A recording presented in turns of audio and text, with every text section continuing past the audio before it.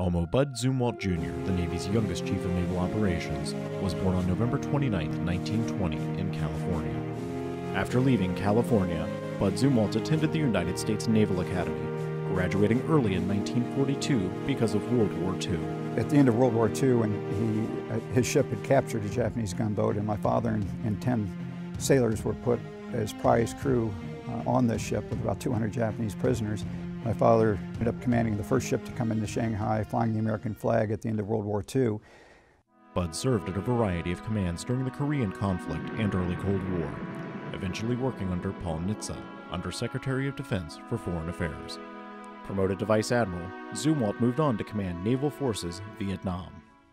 He was an extraordinary sailor, an extraordinary destroyerman his whole life, and then including, obviously, his time in a combat zone in Vietnam as a leader there.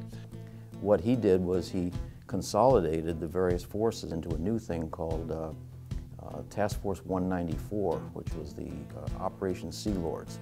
To protect the riverine forces from being fired on from the shore, Admiral Zumwalt ordered the use of a defoliant called Agent Orange that wiped out the trees and so forth along the banks and made it much harder for the enemy to have places of concealment.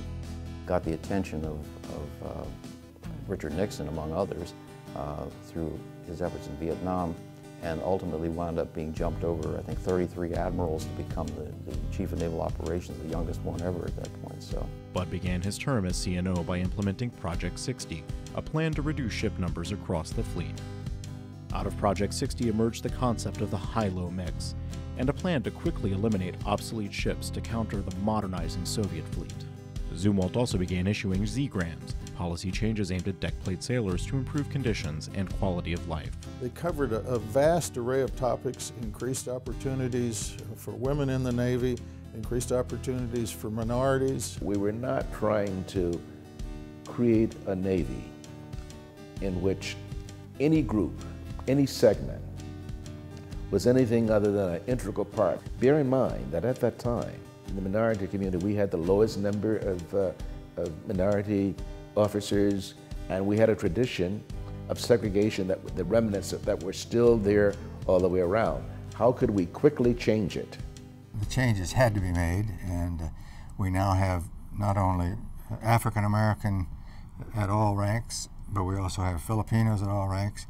And in the enlisted categories, the restriction of those ethnic groups to just the housekeeping rates was eliminated, and they now are doing wonderfully in all the ratings. After his term as CNO, Bud retired from the Navy. His son, Elmo III, who had served under Bud in Vietnam, had come down with cancer. Bud Zumwalt believed this to be directly related to the use of Agent Orange during the war. The tragedy of Agent Orange led Bud Zumwalt to work tirelessly to get veterans' benefits and compensation for those ill from its use in Vietnam. He also became a founder of the National Bone Marrow Directory. For this work, Elmo Zumwalt was awarded the Presidential Medal of Freedom by Bill Clinton in 1998. Elmo Bud Zumwalt passed away on January 2nd, 2000. His legacy lives on in the ship that bears his name. I think it's going to be a transitional vessel.